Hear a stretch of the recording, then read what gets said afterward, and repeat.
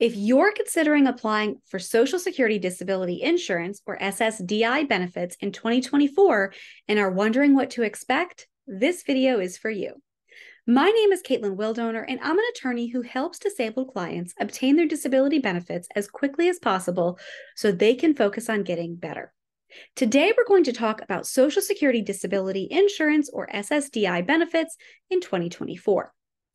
Before you consider applying, ensure that you meet the eligibility criteria, including having a qualifying disability and having earned sufficient work credits through employment covered by Social Security.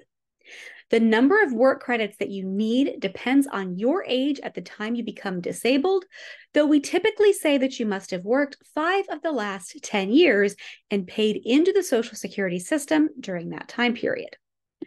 You may also want to familiarize yourself with the application process, which can be done online, over the phone, or in person at a local Social Security office. SSDI benefits are calculated based on your average lifetime earnings. The higher your past earnings, the higher your SSDI benefit is likely to be.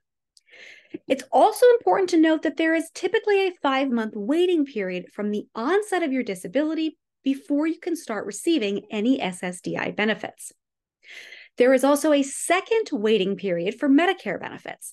That waiting period is often 24 months from the date of entitlement to SSDI benefits, so a total of 29 months from the date that you became disabled, according to the Social Security Administration.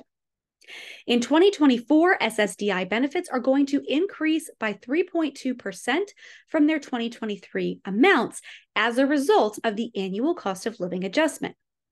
Also in 2024, the substantial gainful activity cap has increased from $1,470 per month to $1,550 per month for non-blind individuals. For blind individuals, the substantial gainful activity cap increased from $2,460 per month to $2,590 per month. Finally, the amount of earnings that will trigger a trial work period for an SSDI beneficiary has also increased to $1,110 in 2024, which is an increase from $1,050 per month in 2023. Eligibility criteria and program rules may be subject to change, so it's always a good idea to contact the Social Security Administration directly or a Social Security attorney regarding your specific situation. Thanks so much for watching.